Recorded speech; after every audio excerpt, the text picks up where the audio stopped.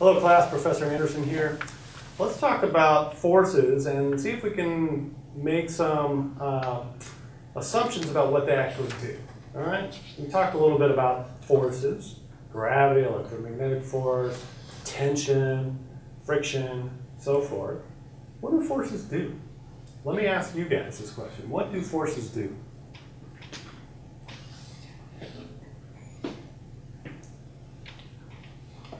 Yeah, Sean. Forces cause motion. Forces cause motion. All right. We said that everything is in motion in the universe, and there must be something governing that motion. So maybe it's these forces that are causing motion. Any other ideas? Yeah, Chris? Does force cause pressure too? Force can cause pressure. Absolutely, right? We are under pressure right now. Why are we under pressure right now?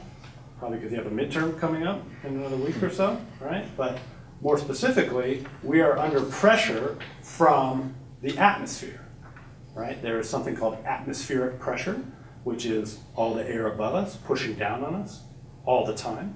And you don't really notice it unless you do a couple things like go up in an airplane or go up in a mountain, go up to the top of a mountain. You can feel that pressure change. Or if you go underwater, you can also feel that pressure change. So pressure is certainly related to force. What else can we say about what forces do? Somebody over here had a comment? Yeah, Martin, what do you think? I think in the most simplest terms, it keeps things together. It holds stuff in place. Keeps things together. All right. I think that's a great notion. Right? Atoms, we know, are protons in the center, electrons in the outer ring, and those things are held together by forces, right? Specifically electromagnetic forces. If those forces don't exist, then the electron just flies away. We don't have any atoms anymore.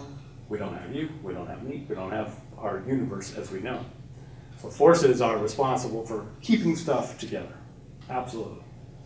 All right, I like all those answers. But let's focus on one, which was force causes motion. Okay, somebody said force causes motion.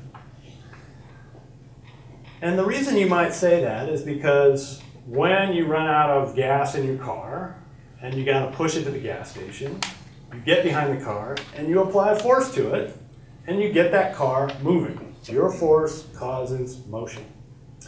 But that's not quite specific enough for our purposes. What we want to say is the following. Force causes acceleration. And this is the really key concept.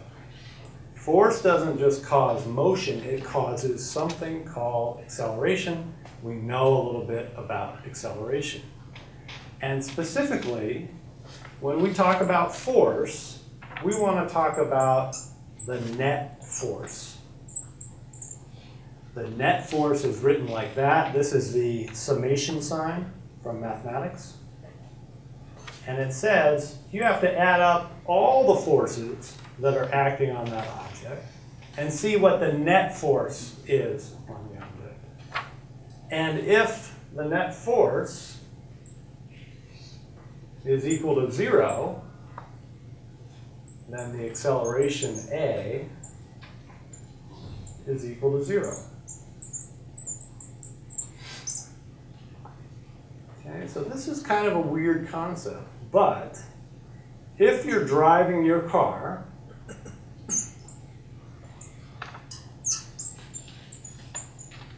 at constant velocity,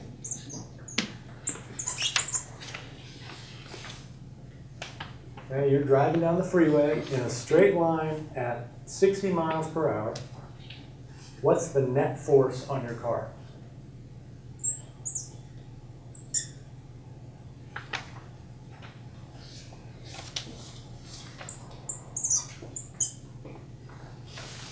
What do you think? Samantha? 0. 0. Why is it 0? Because force is mass times acceleration. So if you're not accelerating, then there's no force. That's exactly right. Force is mass times acceleration. If you're moving at constant v, what is your acceleration? 0. So the net force is equal to 0. You go, well, wait a minute, that doesn't make sense, right? I know that when I step on the gas, I drive at 60 miles per hour. I have to keep my foot on the gas, right? If I take my foot off the gas, I slow down. Isn't that applying a force? I mean, I'm pushing on the accelerator, okay? And it's not directly that force that drives the wheel, of course. That lets more gas into the carburetor, which goes into the pistons, fires up, creates these little mini explosions, right? Piston gets pushed down, cranks on the crankshaft, attaches to the wheels, pushes on the wheels. There's friction between the rubber and the cement. Coefficient of friction is about 1.0 for rubber, right? All that translates into a forward force driving your car. But we just said the net force is 0. So what's going on? Yeah, Sean. There's a constant force of the friction on the road and the air resistance pushing against the car. Aha. We have to include all the forces. Good. So let's draw a picture of our car. Here's our car. Okay. I don't know what brand of car that is, but that's fine. And now we're heading down the road at constant v. What are the forces that are acting on this car? Well, the way we picture force diagrams is with something called a free body diagram. I change my car to a dot and now identify the forces that are acting on the car. There's a force pushing it forward, which is the force of the engine acting on the drive shaft, acting on the wheels, acting on all that stuff. And so this is the force, we'll just call it the force from the car itself. But Sean said there's also air resistance, which is the opposite direction. Right? When you drive your car down the road, you have to push a lot of air out of the way. And you don't get to do that for free. It takes a lot of force to do that. The more streamlined your car is, the easier it is to do that. If you have a big truck with a big flat front on it, like a semi-truck, you push a lot of air out of the way. That force can be very big. Is that it? Are those the only two forces acting on the car? What else do we have? Gravity. We have gravity. Okay. Gravity, you already know, points down. And is that it? Christian, what do you think? You have the contact path creating friction from the rubber to the road. Okay. We have some other frictional coefficient, which is going to oppose our motion. This is friction. We'll write that with a lowercase f. There's some friction in the rolling motion of the tires, right? Ball bearings are in there that are actually sliding between metal plates, and those things have some internal friction. Is that it? Is there anything else acting on the car? Normal force. Yeah, in the back? The ground pushing up. The ground pushing up, right? And that's what we call the normal force F. So, our very simple question here, the net force is 0, is actually pretty complicated. These are the forces that are acting on the car, and if we add them all up, they're going to add up to 0.